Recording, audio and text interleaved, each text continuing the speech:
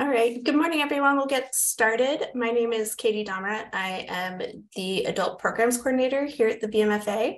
And today for our March 3 and 30, we're going to talk about some new acquisitions into the collection. Dr. Christopher Oliver is here to speak about them. And with that, I will pass it off to Chris. Thanks, Katie. Good morning and welcome, everybody. As you may know, it's Women's History Month. And so the idea was floated that we think about works in the permanent collection of American art that have been recently acquired that were the products of women. So we have three paintings we're going to talk about today. Hence the whole idea behind the 3 and 30 program. And we'll spend a little time with each of them, and then hopefully if there are any questions, we can go over that at the end. I am Chris Oliver. I'm the Perdue Jennings Associate Curator of American Art. And I was really privileged to help shepherd in one way or another each of these three works into the collection. And so I'm really excited to share them with you today. So the kind of both the oldest in terms of how long it's been in our collection since the spring of 2020, and in terms of when it was produced, is this painting Grapes by Hannah Brown Skeele. Skeele is an artist who's primarily known for her still lifes. She often concentrates on fruits, flowers, other kind of organically grown vegetation and shown within a domestic interior. What's interesting about this work is it goes a slightly different route in that it doesn't show these grapes on a tabletop or in a kind of really well-defined scene within the domestic setting, but rather is a trompe l'oeil, or rather French for deceive the eye painting. Before we get to that, let me talk about who Hannah Brown Skeele was. Much of her biography is still unknown, but she's born in Maine. She grows up in New England, and we don't know where she may have gotten any artistic training or whether she was self-taught. By the 1850s, the late 1850s, she settled in St. Louis, Missouri, where we can see that she's an active artist who is exhibiting her work in exhibitions in St. Louis. We don't have a precise exhibition record for this work in the 1860s when we think it was produced, but she certainly was active and showing in St. Louis. Interestingly enough, though there were only a handful of professional women artists working in this time period, especially in St. Louis, she kind of cohabitated St. Louis with another very prominent artist, Sarah Miriam Peale, of the famous Peale family of American artists. Sarah Peale also concentrated on still lifes. And so while we don't have any documentation that Skeele and Peale knew each other or ever communicated, it's just so probable that two artists working in this medium, exhibiting their works in St. Louis, would have perhaps known each other. And maybe Skeele perhaps would have learned a little bit about the long history of still life painting that descended in the Peale family. But let's return to the work at hand here, Grapes. So we kind of have what may seem an innocuous or very typical subject for a still life painting. Grapes are often featured. But I think if we consider this a little bit more, I think we can see how this is a bit unusual or surprising. So what we have here are three clusters of grapes, three different types of grapes, first of all, which speaks to, I think, the availability of different types of grapes grown in different parts of the US and transported to metropolitan centers like St. Louis. The American wine industry was blossoming in this specific period, and this is something that Skeele may have been aware of. So we have the three different types of grapes. I'll note that the ends of the vines and the stems are kind of precisely cut So we see the presence of the implied presence of shears or gardening shears that have made this clean cut. And then they're bound by this red twine and hung on a nail, a single nail.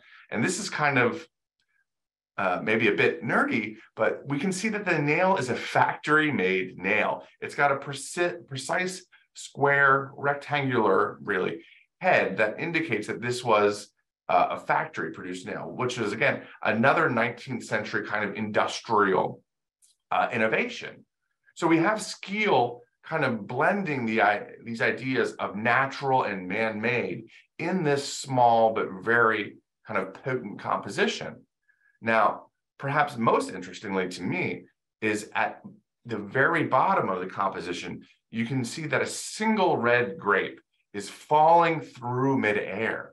And what this says to me is that it's a further evidence of this trompe-l'oeil idea that the artist has just bound and hung these grapes on this red nail and just stepped away. They've just been jostled enough that the red grape is just falling. So Hannah Brown Skeele's presence is kind of implied here just out of the frame as she's kind of organized this composition for us. I think it's a remarkable work that, again, speaks not only to the artist's genius and presence, but to this blending of the kind of natural and the man-made, all in this elegant canvas, which you can see, of course. I should point out that all three of these works are not only recently acquired, but hanging in our galleries. So I hope that when you have the time to come to the museum, you do see these works in person. So the next work I'll talk about carries on a kind of similar theme. This is Imagined by Helen Torr. Helen Torr was, and this was just acquired last spring, so even more recently acquired. Helen Torr was a modernist painter who worked in what we call the Stieglitz Circle of American artists. The Stieglitz Circle is named for the photographer and gallerist Alfred Stieglitz, who was really a kind of dean of the American art world in the first 4 decades of the 20th century. He, of course, he had a significant career as a photographer himself, but he, of course, promoted a whole bullpen of artists, including his wife, Georgia O'Keeffe, Marston Hartley, John Marin, where do we go on? Ansel Adams even, but also including in regular showings at his several galleries was the painter Arthur Dove, who was the husband of Helen Torr. And Dove experienced much more fame and success during his lifetime than Torr ever did. Helen Torr was a really talented painter, I believe, but only ever showed her work in 2 exhibitions in her lifetime. Her second exhibition was at Stieglitz's gallery at American Place and included this painting, Imagined. What we have here is another still life that speaks to the natural and the man-made. We have 4 flowers here in an opaque vase before a lace curtain. This was painted on board the houseboat in which she and Dove lived in that was docked in Huntington, New York. They both had very meager circumstances, and I've spent some time going through the Helen Torr and Arthur Dove diaries, and it was a special occasion when she would buy things like flowers and take them as a subject for her painting. So this was a really kind of ambitious work for her. We see also what I'm struck by in the Helen Torr diaries is how much time she had to spend either mending or making clothes for her and herself, for her and her husband. And so when I see this lace curtain with these nautilus designs on it, I'm really struck and wondering whether this isn't something that Torr would have made herself on board that boat, the Mona. The flowers, the vase, the curtain, all to me kind of provoke these haptic sensations, these sensations of touch and feeling, the delicacy of the lace and flowers with the kind of weight that truly centers and foregrounds the entire canvas of that opaque vase at the bottom. Shells were a very frequent subject for Torr. In fact, after she died, once somebody who was going through her house recalled finding just shelves and shelves with boxes and boxes of shells. So she was really interested in these kind of natural objects and taking them as her subject. So as I mentioned, this painting was in that 1933 exhibition at an American Place. Torr largely spent much of her life supporting Arthur Dove's career, and at the end of her life actually requested that all of her artwork be destroyed after she passed. Luckily for all of us, that was not the case, and her sister was able to salvage the works and get an art, specifically the Heckscher Museum in Huntington, New York, interested in the work that in which they then mounted a very seminal exhibition. And Helen Torr has been collected for the past 50 years as a really underappreciated in her own lifetime modernist painter. And I'm really pleased that we were able to welcome this painting into the collection just under a year ago. So it's been a fantastic addition. So the last painting I'll talk about is Isabel Bishop's 14th Street, which we acquired in 2021. Isabel Bishop is a Cincinnati-born painter who studies in New York City under several of the leading artists at the Art Students League, including Kenneth Hayes Miller. And she, like many of her teachers, takes as her principal subject the streets of New York and the people who inhabit it. In fact, the quote she used for the people who inhabited the streets of New York were the everybody's and the nobodies. And that kind of, I think, really cuts to the core, perhaps, of what this painting is about. She's really well known for her depictions of the new woman. That is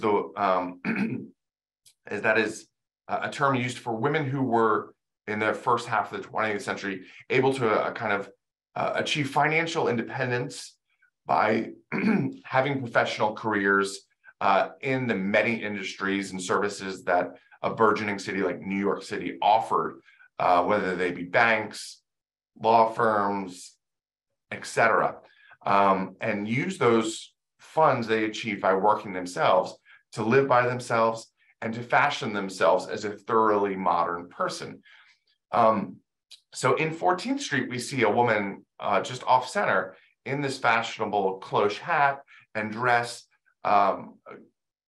holding her purse, I presume, and showing this kind of sense of independence as she walks through a crowd of not just men, but there are at least two women in this crowd, that shows how close, how uncomfortably close sometimes, the streets of New York City and other urban centers can be, while also there's a sense of apartness, a separateness. You're so close to these people, but you have no sense of communication between anybody. There are two men talking it right, but there's a sense of that loneliness in a crowd that I think is so perfectly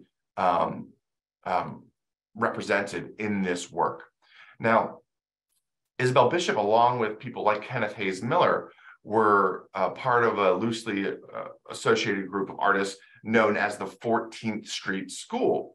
And what that meant was that they not only lived and worked near 14th Street, which defines the southern border of Union Square, but they took it as their subject. And so several years ago, when we were first approached about this painting, it was absolutely remarkable to see that the painting was actually called 14th Street and depicts 14th Street.